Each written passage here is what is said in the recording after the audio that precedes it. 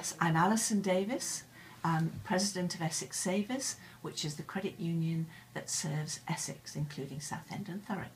And you've got a bit of good news to share, haven't you? We have, yes. We've now lent £3 million to our members. That's in over 4,000 loans, which is actually saving Essex millions of pounds, particularly on rental repossessions.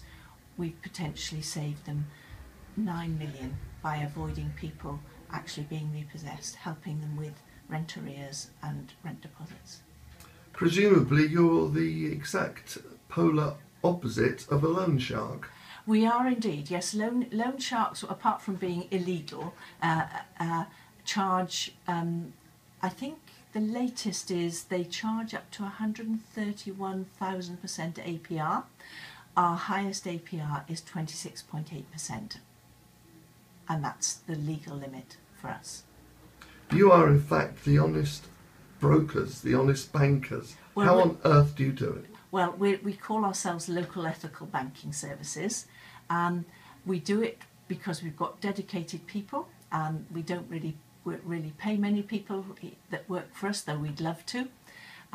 We just need to get to the stage where we grow big enough to be able to support ourselves and cover our costs.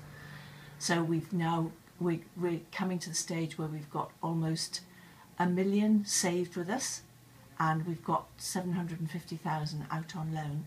But what we earn on that doesn't cover the costs of running in 28 plus places across Essex and still expanding. If it wasn't for you, how many people would be fed to the sharks? Well, probably those 4,000 for a start. We lent in November alone 100,000. We lend. We do up to 30 loans a week. We actually help people by paying off PayDay loans. We can turn loans round relatively quickly to avoid people having to use PayDay lenders. Our problem is that people come to us as a last resort. They don't know about us, so they're coming when they've already got problems, and that means that it's a lot more difficult to help people. What we need is people to come up. Well, we need the population of Essex to save with us, and then if they have any problems, then they can come and we can lend what they need.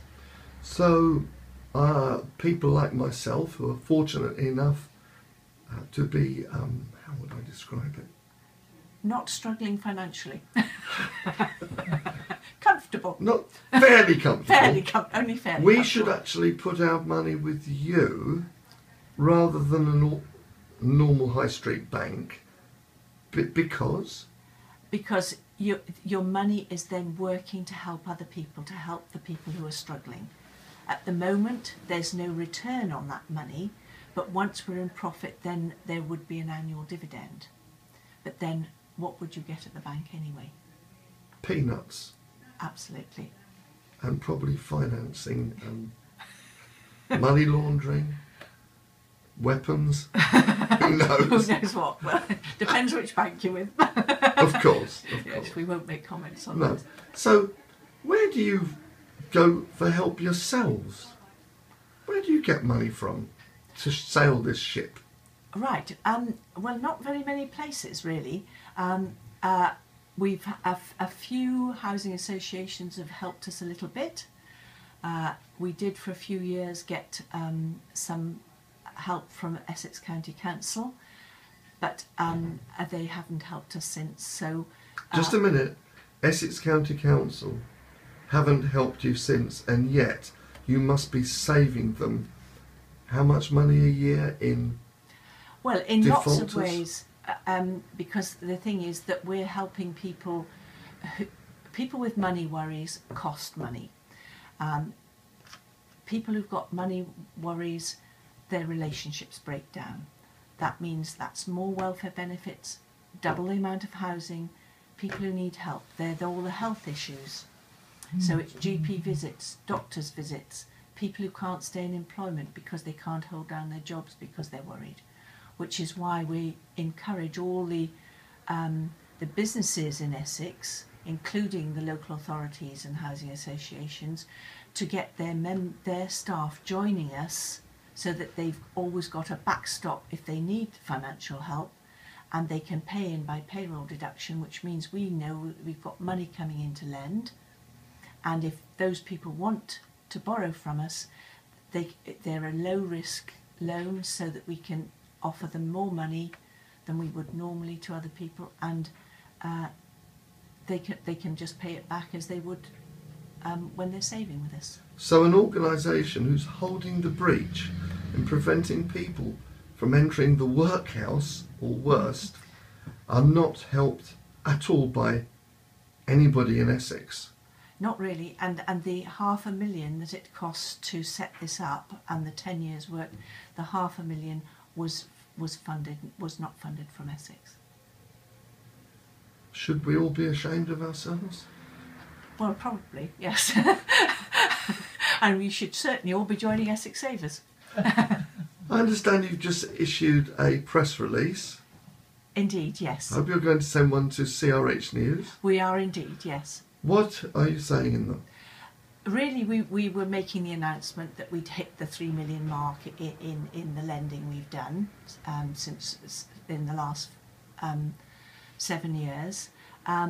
Also, just to say that we are growing, and we had our guest speaker at our AGM was John Spence, CBE, and he was commending us for growing and hugely benefiting Essex with what we're doing.